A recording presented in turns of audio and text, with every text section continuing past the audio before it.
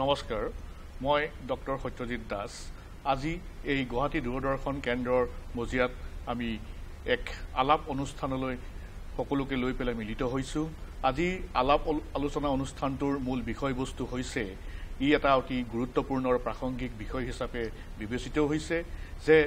বৰ্তমান আমাৰ যি শিক্ষক আৰু ছাত্ৰ ছাত্ৰীৰ সম্পৰ্ক এই বিষয়টোক লৈ আমি আজি আলোচনা কৰিম শিক্ষক আৰু ছাত্ৰ ছাত্ৰীৰ সম্পৰ্ক অতীতৰ পৰা বৰ্তমানলৈ এটি পৰ্যালোচনা হিচাপে আমি দেখো যে পৃথিৱীৰ মানৱ সভ্যতাৰ বিকাশৰ মূল চাবিকাঠিয়ে হৈছে শিক্ষা এই সমগ্ৰ পৃথিৱীতেই বিভিন্ন মহাদেশৰ অন্তৰ্ভুক্ত বিভিন্ন দেশ অঞ্চল বিভিন্ন ৰাজ্যত থকা বৈচিত্ৰ্যময় ভেশভূষা আৰু বিভিন্ন মানুহৰ সমাহাৰেৰে তথা সাংস্কৃতিক ভিন্নতাৰ আৰু ভৌগোলিক পৰিস্থিতি তথা আমাৰ যি সামাজিক পৰিকাঠামোৰে একোখন মানৱ সভ্যতা বা মানৱ সমাজ গঠিত হৈছে এখন আদৰ্শ মানৱ সমাজ গঠিত হ'বলৈ বা দেশ ৰাজ্য অঞ্চল সাংস্কৃতিকভাৱে ৰাজনৈতিকভাৱে সামাজিকভাৱে নৈতিকভাৱে আগবাঢ়ি যাবলৈ বা বিকাশ সাধন কৰিবলৈ বা সৰ্বাংগীন উন্নতি সাধন হ'বলৈ শিক্ষাৰ প্ৰয়োজন অতিকৈ প্ৰয়োজনীয় গতিকে এই শিক্ষা ব্যৱস্থাৰ অন্তৰ্গত এক ব্যৱস্থা হৈছে যে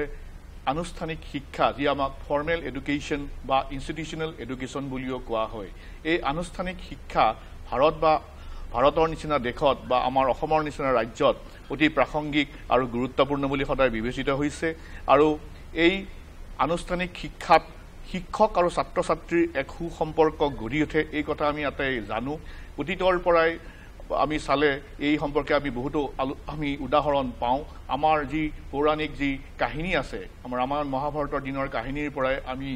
গুৰু শিষ্যৰ পৰম্পৰা সম্পৰ্কে আমি গম পাইছিলোঁ যেনে আমি যেনেকৈ একলব্যৰ কথা জানো মহাভাৰতত তেওঁ গুৰু দক্ষিণা দিবলৈ তেওঁ নিজৰ বুঢ়া আঙুলিটো কাটি দিবলৈ কুণ্ঠাবোধ কৰা নাছিল উপমন্যুৰ দেশৰ শিষ্যই তেওঁ গুৰুৰ আজ্ঞা মানি পেলাই তেওঁ নিজকে বিহ গছৰ পাত খাই পেলাই অনাহৰে থাকি মৃত্যুমুখত পৰিবলগীয়া হৈছিল গুৰু ব্ৰহ্মা গুৰু বিষ্ণু গুৰুদেৱ মহেশ্বৰ গুৰু সাক্ষাৎ পৰম ব্ৰহ্ম তস্मै শ্ৰী গুৰুৱে নমঃ কিন্তু সাম্প্ৰতিক দেখা গৈছে যে এই আমাৰ যি শৈক্ষিক ব্যৱস্থা আমাৰ যিবিলাক শিক্ষা অনুষ্ঠান বিদ্যালয় হওক মহাবিদ্যালয় হওক বিশ্ববিদ্যালয় হওক বা অন্যান্য কাৰিকৰী অভিযান্ত্ৰিক চিকিৎসা যিকোনো শিক্ষা অনুষ্ঠানতেই হওক আজি কিছু দশকৰ পৰা আমাৰ শিক্ষক আৰু ছাত্ৰ ছাত্ৰীৰ যি এক মধুৰ সম্পৰ্ক যি এক পবিত্ৰ সম্পৰ্ক সেই সম্পৰ্কৰ যেন ক'ৰবাত কিবা এটা অৱনতি ঘটিছে বা এই সম্পৰ্কৰ এক কিবা ফাট মিলিছে এই সম্পৰ্কে আমি বিতংভাৱে আলোচনা কৰিবলৈ আজি আমাৰ এই দূৰদৰ্শনৰ মজিয়াত আমি আমন্ত্ৰণ কৰি আনিছোঁ আমাৰ লগত আছে মোৰ বাওঁফালে গুৱাহাটী বিশ্ববিদ্যালয়ৰ বাণিজ্য বিভাগৰ অধ্যাপক ডক্টৰ প্ৰশান্ত শৰ্মাদেৱ অন্যহাতে আমাৰ মাজত আছে গুৱাহাটী কেশৱ চন্দ্ৰ দাস বাণিজ্য মহাবিদ্যালয়ৰ বাণিজ্য বিভাগৰ সহকাৰী অধ্যাপিকা ডক্টৰ ৰুণুমণি লহকৰ বাইদেউ নমস্কাৰ গতিকে তেখেতসকলক আমি ইয়ালৈ আমন্ত্ৰণ জনাইছোঁ আৰু লগতে আমন্ত্ৰিত কৰি পেলাই মই প্ৰথম প্ৰশ্নটো এই সম্পৰ্কে মই ডক্টৰ প্ৰশান্ত শৰ্মা ছাৰক মই সুধিছোঁ বা সুধিব খুজিছোঁ যে সাম্প্ৰতিক যি আমাৰ সমগ্ৰ ভাৰতবৰ্ষত তথা অসমৰ যি শৈক্ষিক ব্যৱস্থা সেই শৈক্ষিক ব্যৱস্থাত আমাৰ যি ছাত্ৰ ছাত্ৰী আৰু শিক্ষকৰ যি এটা মধুৰ সম্পৰ্ক সেই সম্পৰ্কৰ যেন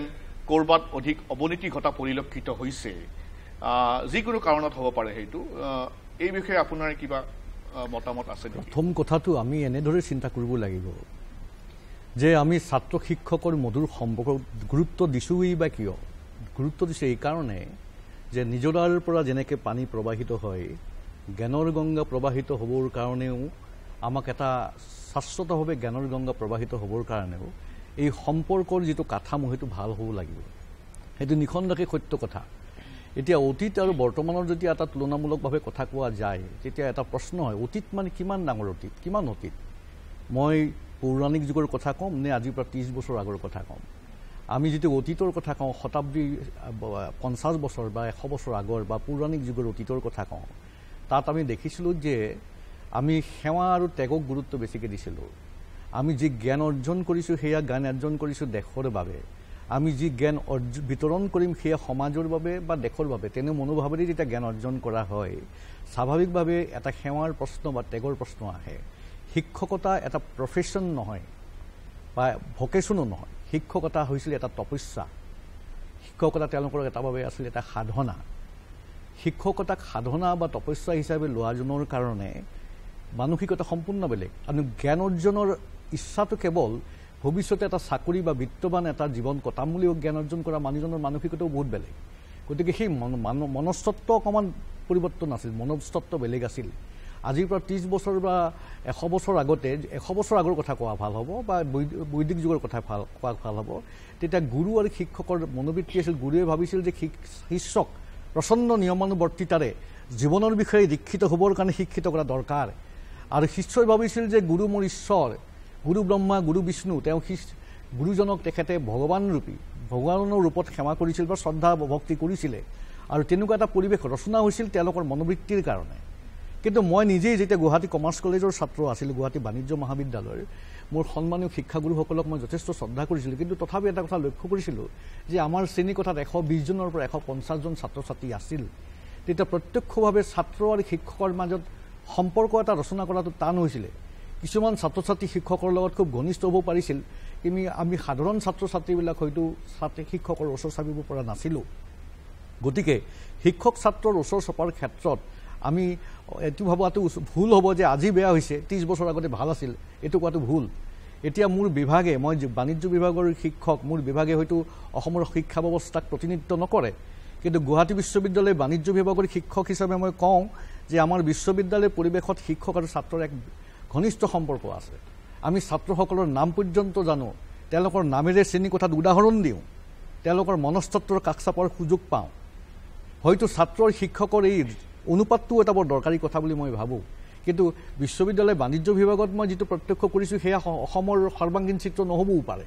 এইটো এটা দৰকাৰী কথা আৰু এইটো কথাও সঁচা যে মানুহবিলাক আজিকালি ভোগবাদী হৈছে ভোগবাদী হওক কিন্তু ভোগবাদী এনেকুৱা হ'ব নালাগে যে ভোগ মই কেৱল নিজৰ বাবে কৰিম মোৰ পৰিয়ালৰ কাৰণে কৰিম মোৰ সন্তানৰ কাৰণে কৰিম আমি ভোগৰ চিন্তা কৰিব লাগে সমাজৰ সকলোৰ কাৰণে সমাজৰ সকলো মানুহে যাতে উপভোগ কৰিব পাৰে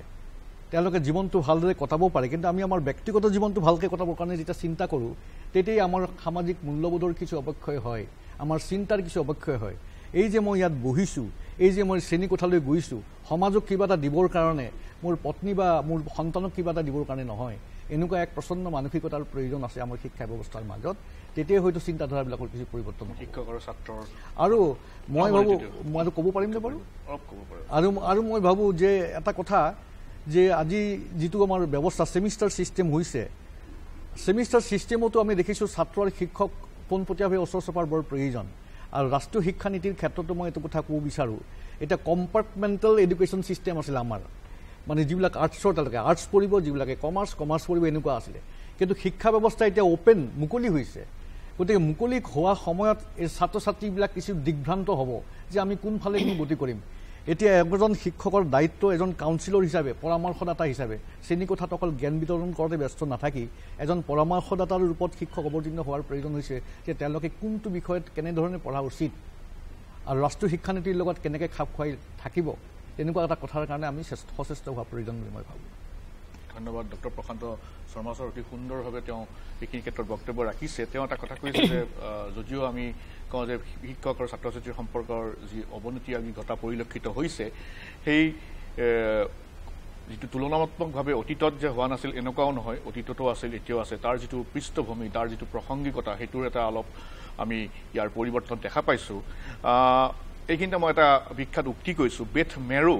আমেৰিকাৰ লিমস্কম বিশ্ববিদ্যালয়ৰ তেখেত এগৰাকী অধ্যাপিকা তেখেতে এটা কথা কৈছিল এই শিক্ষক আৰু ছাত্ৰ ছাত্ৰীৰ সম্পৰ্কৰ মাজত তেখেতে কৈছিল the strength of hour teacher and student relationships, the strength of our teacher and student relationships makes a difference in translating our passion for teaching into their passion for learning. অৰ্থাৎ শিক্ষকে যেনেকৈ নিজৰ যি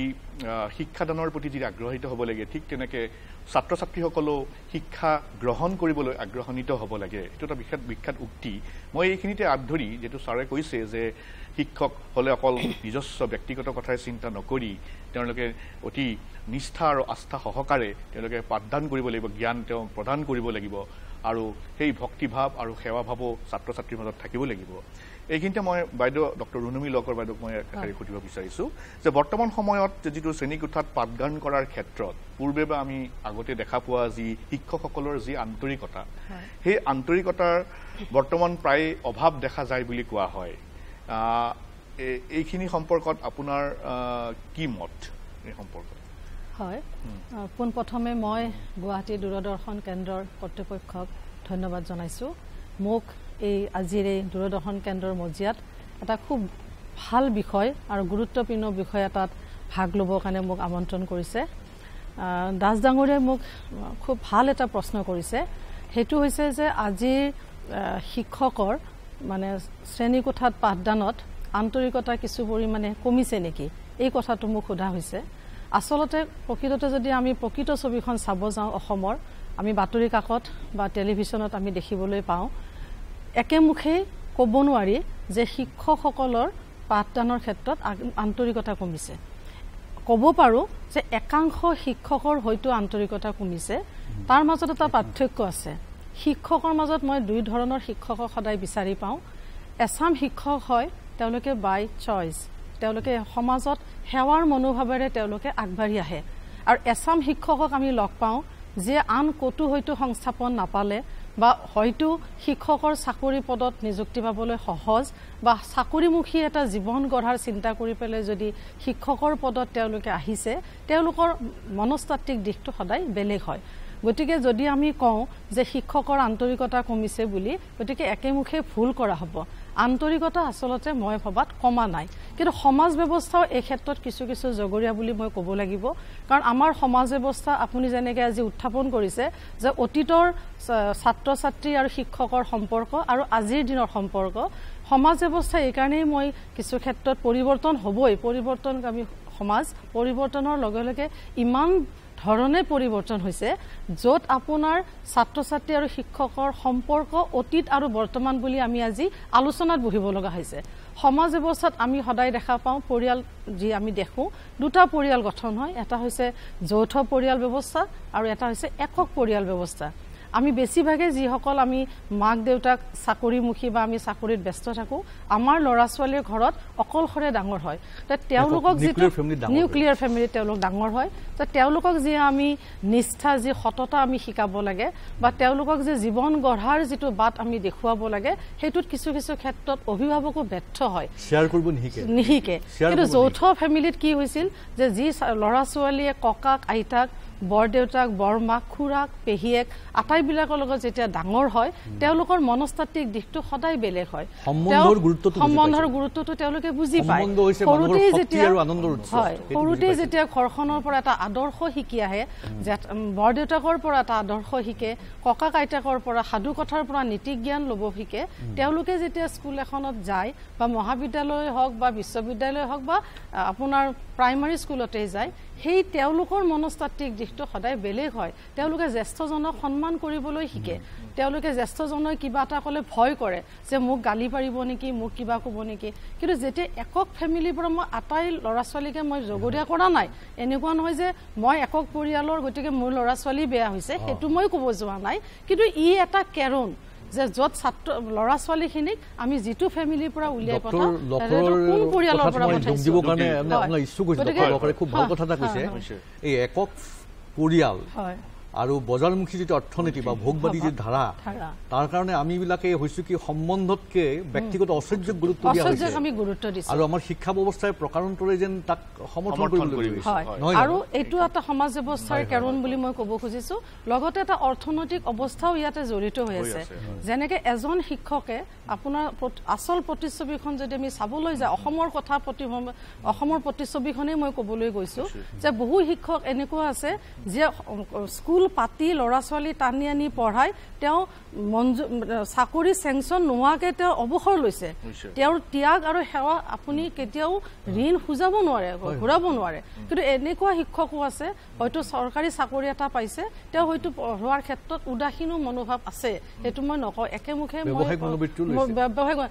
য'ত আপোনাৰ আজিকালি বাতৰি কাকত টিভিত এনেকৈও জানিবলৈ শুনিবলৈ পোৱা যায় যে শিক্ষকে যোৱা আমাৰ যিটো হাইস্কুল শিক্ষান্ত পৰীক্ষাত তেওঁলোকে প্ৰশ্ন কাকত বিক্ৰী কৰিছে এই মানসিকতাৰ যিটো শিক্ষকৰ সেইটো কেতিয়াও আমি গ্ৰহণযোগ্য বুলি ক'ব নোৱাৰোঁ বা শিক্ষকে ছাত্ৰীৰ লগত টিউচনৰ ব্যৱস্থা কৰি তেওঁলোকৰ লগত যি ধৰণৰ মানসিক অত্যাচাৰ কৰা বুলি আমি বাতৰি কাকত বা টেলিভিশ্যনত দেখিবলৈ পাইছোঁ শুনিবলৈ পাইছোঁ সেইবিলাকো আমাৰ কোনো গ্ৰহণযোগ্য বিষয় নহয় আৰু আমি ইমান শিক্ষকৰ মাজত এছাম অকমান এটা এই ফিউ টিচাৰ্ছে যিটো বেয়া কাম কৰিছে বুলি সেইটোৱে কেতিয়াও আমাৰ শিক্ষকক কেতিয়াও ৰিপ্ৰেজেণ্ট কৰা নাই প্ৰতিনিধিত্ব নকৰে বেয়া কথাখিনি সদায় আলোচনা কৰা হয় দাস কিন্তু ভাল কথাখিনিও আলোচনা হ'ব লাগে এইটো কথা ভাবিব নালাগে যে আমাৰ শিক্ষা ব্যৱস্থা অতি বেয়া হৈ গৈছে শিক্ষক সমাজ বেয়া গৈছে তেনেকুৱা তাৰ মাজত শিক্ষক মানুহ শিক্ষক সমাজৰ এটা অংশ তাৰ মাজত কিছু সংখ্যক আৰু দাস ডাঙৰীয়া মই আৰু এটা সময় দিয়ে যদি 1 মিনিট কওঁ আৰু এই আন্তৰিকতা শব্দটো কিয় জড়িত হৈছে আজি আপোনাৰ যিটো আমাৰ প্ৰশাসন ব্যৱস্থা যেটো সৰকাৰৰ যেটো দৃষ্টিভংগী শিক্ষকৰ ক্ষেত্ৰত আজি যদি এজন আপোনাৰ গুৱাহাটীৰ মানে লৰা বা ছোৱালী এজনীয়ে যদি মৰিগাঁও বা নগাঁৱত যদি এটা চাকৰি সেকশন পোষ্টত জয়েন কৰিব লগা হয় তা হোম ডিস্ট্ৰিক্টত নহয় বেলেগত গৈ কৰে তাৰ সময়ৰো অভাৱ তেওঁ ৰাতিপুৱাই উঠি এটা অহা যোৱা কৰিব লাগে ঠিক আছে তেওঁ বাৰু তাতে থাকি পেলাই চাকৰিটো কৰিব কিন্তু শনিবাৰ কেতিয়া আহিব দেওবাৰ কেতিয়া আহিব হেতুলৈ তেওঁ বিশেষ চিন্তিত হৈ পৰে যে তেওঁৰ এখন ঘৰ থাকে এটা পৰিয়াল থাকে সেই পৰিয়ালটোলৈ তেওঁ আহিব লাগে তাত থকা ছাত্ৰ ছাত্ৰীখিনিৰ প্ৰতি যে তেওঁৰ বিশেষ গুৰুত্ব থাকিব মই হেতু বুলি নাভাবো গতিকে এই ক্ষেত্ৰত আন্তৰিকতাৰ ক্ষেত্ৰত যদি মই ক'ব যাওঁ সৰকাৰ সমাজ ব্যৱস্থা পৰিয়াল উচ্চৰ সুপুৰিয়া এই আটাইখিনি এটা আপোনাৰ সুদৃষ্টি লৈ পেলাই এটা মানে যোগাত্মক মানে ধাৰণা লৈ পেলাই আগবাঢ়িব লাগিব শিক্ষককো শিকাব লাগিব কিছু কিছু কথাত আমাৰ যিসকল মানে জ্যেষ্ঠজন আছে সমাজৰ বুদ্ধিজীৱীসকল আছে সৰকাৰৰ মুৰব্বীসকল আছে আটাইখিনিয়ে যদি গোটেইখিনি আগবঢ়াই লৈ যায় তেতিয়ালে মই ভাবো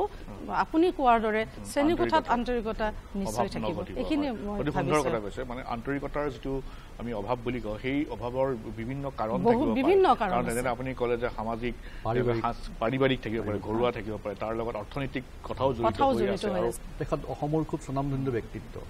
তেখেতক ছাত্ৰবিলাকে প্ৰশ্ন কৰিছিল স্যাৰ আপোনাৰ ইয়াত কাণত কিয় মাটি লাগি আছে কৈছে যে মোৰ পেটৰ দায়ত তলৰ মাটি ওপৰ কৰিবলৈ মই গৈছিলোঁ কাৰণ মই ভাত খাব লাগিল তেওঁৰ কাৰণে শিক্ষকতাটো এটা বৃত্তি নাছিল তেওঁৰ আছিল সমাজক বৰঙণি দিয়াৰ এটা সাধনা তেওঁ পেট প্ৰৱৰ্তাইছিল খেতি কৰ্ম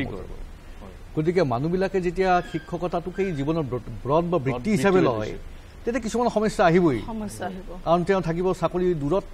পৰিয়াল আছে দূৰত এনেকুৱা কথা কিছুমান আহিব বিভিন্ন ধৰণৰ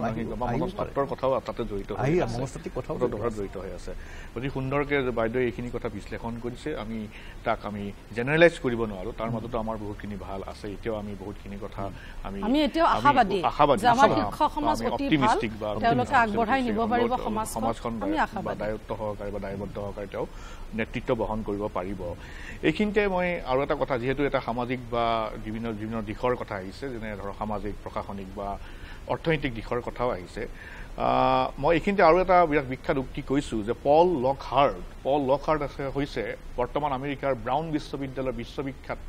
গণিতৰ অধ্যাপক আৰু পৃথিৱী বিখ্যাত গণিতজ্ঞ তেখেতে এষাৰ কথা কৈছে এই যে শিক্ষক আৰু ছাত্ৰ ছাত্ৰীৰ মধুৰ সম্পৰ্কৰ ওপৰত সেই কথাখিনি আমাৰ এই আলোচনাত অতিকৈ প্ৰাসংগিক কিয়নো তেখেতে কৈছে যে teaching is not about the sharing information. Teaching is not about the sharing information. It is having an intellectual relationship. It is having an intellectual relationship with your students. অৰ্থাৎ টিচিং হৈছে বা শিক্ষাদান বা শিক্ষকতা অকল ইনফৰমেশ্যন বা তথ্য সৰবৰাহ কৰাটোৱেই নহয় এইটো এটা বৌদ্ধিক যিটো এটা আমাৰ ছাত্ৰ ছাত্ৰীসকলৰ লগত সম্পৰ্ক আমি সৃষ্টি কৰিব লাগে সেইটো আমি কৰাটো দৰকাৰ বা সেইটো কৰিলেহে আমাৰ যিটো আমাৰ ফল বা যিটো আমি ফল পাব লাগে শিক্ষাৰ পৰা সেইটো আমি পাব পাৰোঁ হয় ছাৰ কওকচোন মই এটা কথা যোগ দিব বিচাৰিছোঁ বহুত সময়ত শিক্ষকবিলাকৰ বিপক্ষে অভিযোগ উঠে দুই এজন শিক্ষকৰ বিপক্ষে যে শিক্ষকে বহুত সময়ত মানুহৰ উৎসাৰ মনোবল কাঢ়ি লয় ছাত্ৰৰ মই নিজেও তেনেকুৱা শিক্ষকক বেয়া পাওঁ যিয়ে ছাত্ৰৰ অজ্ঞতাক দবিয়াই ছাত্ৰৰ মনোবলক মষিমূৰ কৰে আমি ছাত্ৰৰ অজ্ঞতাক কেতিয়াও গালি পৰা উচিত নহয় আমি শিক্ষকে ছাত্ৰৰ মনোবল আৰু মনোবৃত্তি গঠন কৰাৰ দায়িত্ব অকল যে নলেজে বিতৰণ কৰিব লাগিব সেইটো নহয় আমি ছাত্ৰ ছাত্ৰীৰ মনোবৃত্তি আৰু মনোবল গঠন কৰিব লাগিব মটিভেট কৰিব লাগিব আৰু শিক্ষাৰ সফলতা তেতিয়াহে হ'ব শিক্ষাৰ পৰা আহৰণ কৰা জ্ঞান কেনেকৈ প্ৰয়োগ কৰিব পাৰি আৰু কেনেকৈ ব্যাখ্যা কৰিব পাৰি তাৰ ওপৰত ভিত্তি কৰি কেনেকৈ সৃজনীমূলকভাৱে আগবাঢ়িব পাৰি শিক্ষাৰ আটাইতকৈ ডাঙৰ পৰিণতি হৈছে সৃজন ক্ৰিয়েশ্যন ক্ৰিয়েটিভিটি আৰু যদি অকল শিক্ষা মুখস্থৰ বিদ্যাৰ স্তৰতে থাকে কেৱল মেমৰি স্তৰতে থাকে আমাৰ শিক্ষা ব্যৱস্থা সফল হ'ব নোৱাৰে আৰু তাৰ কাৰণে আমাৰ শিক্ষক আৰু ছাত্ৰৰ সম্পৰ্কৰ যিটো কাঠামো সেইটো এটা গতিশীল ভূমিকা লোৱাৰ প্ৰয়োজন আছে গতিকে এইখিনি কথা পল লখাৰ্টৰ কথাখিনিৰ লগত মোৰ মিলিছে সেই আধৰিয়ে পৰা এটা কথা সুধিব বিচাৰিছোঁ যিটো কথা এতিয়া আমাৰ সামাজিক প্ৰেক্ষাপটৰ কথা আহিছে অৰ্থনৈতিক প্ৰেক্ষাপটৰ কথা আহিছে আকৌ আমি যিটো বাইদেৱে ক'লে বা ছাৰে যিটো কৈছে যে আমাৰ যি আজিকালি যিটো আনুষ্ঠানিক শিক্ষা যিটো অসম বা ভাৰতীয় শিক্ষা ব্যৱস্থাতে যিটো আমাৰ বিদ্যালয় মহাবিদ্যালয় বিশ্ববিদ্যালয় বা যিটো আমি উচ্চ শিক্ষাৰ ক্ষেত্ৰত যাওঁ যে আমি অভিযান্ত্ৰিক বা কাৰিকৰী বা চিকিৎসা বা কৃষি পশুপালন যিকোনো মহাবিদ্যালয় যিকোনো শৈক্ষিক অনুষ্ঠান বা প্ৰতিষ্ঠানবিলাকত দেখা গৈছে যে শিক্ষা প্ৰদান কৰাত বা শিক্ষানুষ্ঠানৰ যিটো ছাত্ৰ ছাত্ৰীৰ যি সম্পৰ্ক সেই সম্পৰ্কৰ যিটো ইতিমধ্যে আমি ব্যাখ্যা কৰিলোৱে বা ব্যাখ্যা কৰিছেই যে অৱনতি ঘটিছে বা কিছু কিছু ক্ষেত্ৰত সেই অৱনতি ঘটাৰ মূল কাৰণ সাম্প্ৰতিক যিটো আপুনি যিটো কৈছিলে বাইদেউ যে সামাজিক যিটো ব্যৱস্থা সাম্প্ৰতিক যিটো আমাৰ যিটো বস্তুবাদী বা মেটেৰিয়েলিষ্টিক বা কনজিউমাৰিষ্ট ভোগবাদী সমাজ ব্যৱস্থা ক'ৰবাত জগৰীয়া নেকি এইখিনি আপুনি কি কয় এতিয়া আপুনি কৈছেই বহুতখিনি এতিয়া মই এইখিনি এটা কথা কওঁ দেই আমি বজাৰমুখী ব্যৱস্থাটোক এতিয়া গালি পাৰি থাকি লাভ নাই কাৰণ এতিয়া বিশ্বৰ যিটো গ্ল'বেলাইজেশ্যন বা গোলকীয়কৰণৰ যিটো ব্যৱস্থাপনা আমি দেখিছোঁ আমাক ছাত্ৰসকলৰ মাজত উদ্যমী যুৱকৰ প্ৰয়োজন উই নিড মোৰ এণ্টাৰপ্ৰিনাৰ্ছ আমাৰ বিশেষকৈ বাণিজ্য শিক্ষা বিশেষকৈ সফল হ'ব পাৰিব যদি আমি এণ্টাৰপ্ৰিনাৰ গঠন কৰিব পাৰোঁ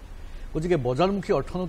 অৰ্থনীতিৰ প্ৰতি ছাত্ৰসকলৰ এটা দৃষ্টিভংগী থকা দৰকাৰ আৰু বজাৰখন কেনেকৈ আমাৰ অসম ৰাজ্যখনে দখল কৰিব পাৰে অসমৰ উৎপাদিত সামগ্ৰী দখল কৰিব পাৰে সেইটো জনা দৰকাৰ সেইটো মানে এইটো নহয় যে আমি অনবৰতে ভোগবাদী হ'ম আচলতে এক সন্তুলনৰ প্ৰয়োজন আমি যি সময়ত বজাৰ অৰ্থনীতিৰ কথা ক'ম আমি যি সময়ত উদ্যমিতাৰ কথা ক'ম সেই সময়ত আধ্যাত্মিকতাৰ কথা কোৱাৰো প্ৰয়োজন সেই সময়ত আমি আমাৰ প্ৰাথমিক পৰ্যায়ৰ ছাত্ৰ ছাত্ৰীক প্ৰকৃতিৰ সৈতে সম্পৰ্ক ৰখাৰ প্ৰয়োজন কাৰণ ৰুচুৱে কৈছিলে যে ছাত্ৰ ছাত্ৰীবিলাকক শিক্ষকক লগত আমাৰ প্ৰকৃতিৰ সম্পৰ্ক থাকিব লাগে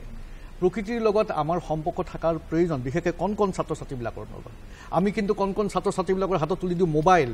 আমি পঠিয়াওঁ আমাৰ ল'ৰা ছোৱালীক দামী স্কুলত কংক্ৰিটৰ অৰণ্যৰ মাজত তাহাঁতে পঢ়ে তাহাঁতে নাজানে যে ভ্ৰমণৰো এটা নিজা অৰণ্য আছে তেওঁলোকে নাজানে পৰুৱাৰো পোক পৰুৱাৰো এটা অৰণ্য আছে জৈৱ বৈচিত্ৰ্যৰ এক বিশাল ভাণ্ডাৰ আছে তাতো আনন্দৰ উপকৰণ আছে প্ৰকৃতিৰ লগত যেতিয়া শিক্ষা ব্যৱস্থা বিচ্ছিন্ন হৈ যায় মানুহৰ মানসিকতাই কিছু ক্ষেত্ৰত ব্যাঘাত হয় বুলি মই ভাবোঁ সেইকাৰণে প্ৰাথমিক স্তৰত প্ৰকৃতিৰ লগত সম্পৰ্কিত শিক্ষাৰ বৰ প্ৰয়োজন আৰু লগতে মই কওঁ আধ্যাত্মিকতা এটা বুনিয়াদ হ'ব লাগে এটা কাঠামো হ'ব লাগে শিক্ষা ব্যৱস্থাৰ আৰু একে সময়তে আমি শিক্ষা ব্যৱস্থাৰ মাধ্যমত উদ্যমীমুখী যুৱকৰ সৃষ্টি কৰাৰ কথা আমি চিন্তা কৰাৰ প্ৰয়োজন উদ্যমিতা অবিহনে আমাৰ অৰ্থব্যৱস্থা কেতিয়াও ত্বৰান্বিত হ'ব নোৱাৰে অৰ্থনীতি অবিহনে আমি এটা স্বতন্ত্ৰ শক্তিশালী ৰাষ্ট্ৰৰ প্ৰতিনিধি বুলি ৰাষ্ট্ৰৰ নাগৰিক বুলি আমি ক'ব নোৱাৰোঁ সন্তুলন থকাটো আধ্যাত্মিকতাৰ লগত